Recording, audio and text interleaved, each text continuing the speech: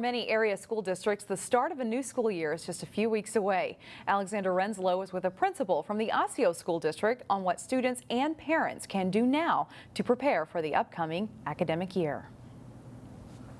Another school year is staring us down. My guest today is Patrick Smith, principal at Basswood Elementary in the Osseo School District. And thanks so much for joining us. You're a parent yourself, so first question for you is, knowing that school is a few weeks off, what are some things that families should start thinking about today to get their child ready to go back to school? I think one of the biggest things is routine. You know, we just spent a full summer of staying up late, sleeping in, staying in your pajamas all morning long, eating breakfast at, longer than we normally would during the school year. So I think it's establishing that routine and practicing it, and having a talk with your child about, getting ready for school and what that routine is going to be like.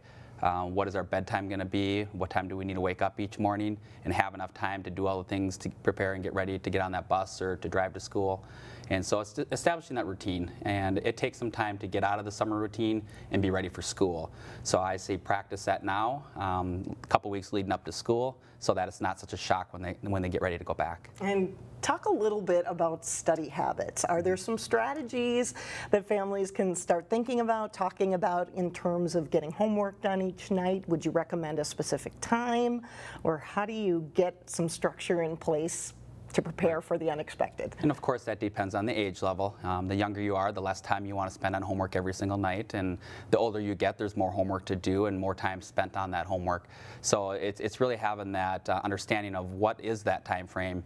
If you're 5 years old, some research I've read is based on your grade level. So kindergarten, first grade, that's 10 minutes. Second grade, that's 20 minutes, adding 10 minutes per grade. So, and that's one piece of research. So kind of looking at that, and one resource is to talk to the classroom teacher in elementary, or talk to a teacher in the secondary level about what their recommendations are for time spent on homework. But establish that routine as well. Have a place at home, a specific place at home that you do homework. Work with your child and together to determine what that place is. And again, don't be afraid to ask a school personnel, a school staff member about homework if there's any struggles or any questions about it. And in the final seconds left, Patrick, gold star tip today that might help parents and families getting ready. Talk to your child. Talk to your child about the anxieties of going back to school, or about the excitement of going back to school, and share what your anxieties and what your excitement is as well. So it's a good conversation to have getting ready for school. All right, Patrick Smith, thanks so much for joining us. Good luck with the school year. Thank you.